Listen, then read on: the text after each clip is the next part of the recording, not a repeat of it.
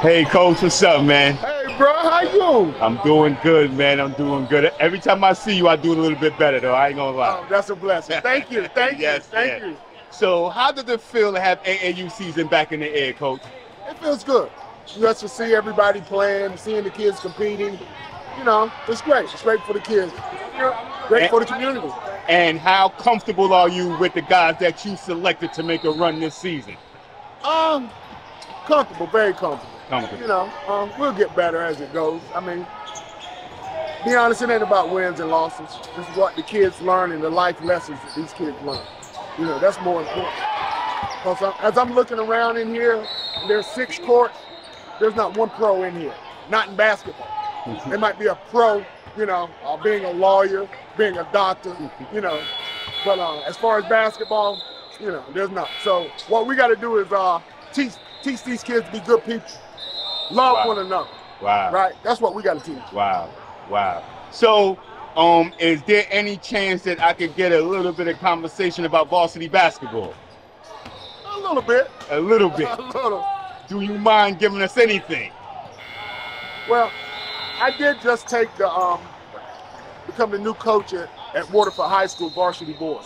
Wow. And how did that come about, Coach? You know, I haven't coached varsity boys in over 20 years since I last coached at Berkshire. Wow. You know, I've been doing little things, you know, not little things. I've coached modified, boys, girls, JV girls, varsity girls, you know.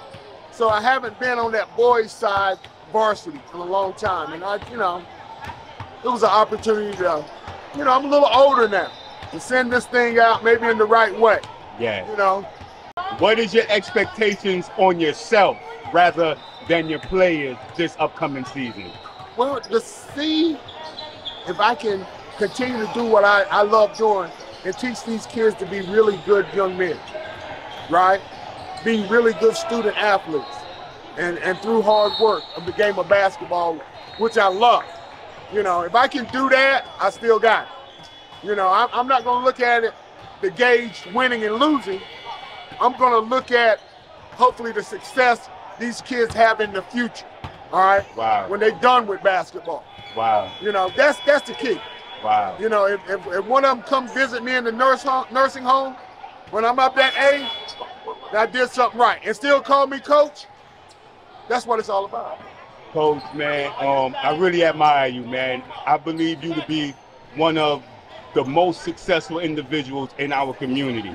You know, and that's not based off of nothing monetary. It's not based off, it's just based off your heart and your passion to help somebody else other than yourself, Coach.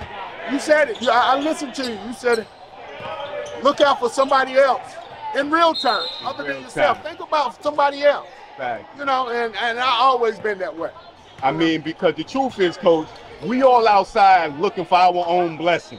Yeah. But if we're not a blessing for somebody else, how could we get our blessing? Can't do it.